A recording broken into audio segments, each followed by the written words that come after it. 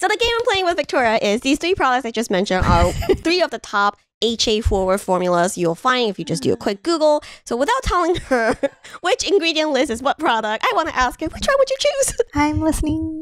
Number 1, this product, without going to percentages, the ingredient list reads something like water, sodium hyaluronate at the second location, pentylene glycol, propane diol, sodium hyaluronate cross polymer, panthenol, some extract, glycerin, EDTA, citric acid, yada, yada, yada.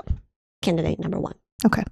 Candidate number 2, very, very, very short ingredient list. Water, glycerin, sodium hyaluronate, phenoxyethanol. You can ignore the rest because they're all preservatives. Wow. Pass on that one. Oh, okay. Candidate number 3, water, propane diol, sodium hyaluronate, glycerin, butylene glycol, phenoxy, yada, yada, yada, and some peptides at the end. I should mention it's a palmitoyl tetrapeptide 7, palmitoyl tripeptide 1. Oh. Victoria looks a little unimpressed with all 3. Yeah, actually, I was like, at first I was like, oh, the first one I was like, okay, panthenol, nice. But now the one I nixed, I'm like, oh, but at least I get glycerin. Yes, I do like that. But then the third one, blend of humectants, like you get propane. I'd probably go with the third one, but not because of peptides. Yes, so actually, I don't know what that is. That is fantastic that Victoria picked that up because so number 1, the one with sodium hyaluronate, in the second spot is the ordinary 2%. It has a cross polymer, propane diol, pentylene glycol. Like it is a blend of humectants. To me, I'm skeptical of how much humectant is in there just because sodium hyaluronate is at the second spot and it doesn't look that gunky. So it's either using a smaller one or there's actually not a lot of anything in there. The second one, like Victoria mentioned, wow, it's vanilla. It does have glycerin, which is cool. But what does it do? Yes, and that one's the Kiehl's. So for me, is that the most expensive one? Oh yeah, that's the way more expensive one. So for me, without going into the details, just looking at it, I'd buy it if it's at the ordinary price point. Yeah, I'm like, guys. Yeah, it's a very simple formula. This is not, wow. Number 3 is the Inky list. So for me, that one's kind of interesting because that one touts 2% sodium hyaluronate or hyaluronic acid. And also touts that it has matrixyl 3000, and that's the 2 peptides at the end. And I'm sitting here like, I don't care how much sodium hyaluronate you got in there, but you should tell me how much matrixyl is in here because that doesn't mean anything that matrixyl exists in here at a mysterious percentage. But matrixyl. Just hands. Cat sneeze worth, most likely. Exactly. So for me, I'm like, well, as a transparent brand, why do you choose not to disclose matrixyl? Anyway, that's like the 3 products out there that if you Google hyaluronic acid serum, these 3 will pop up. They didn't want you to read that far. Sorry. They were like, hyaluronic acid here.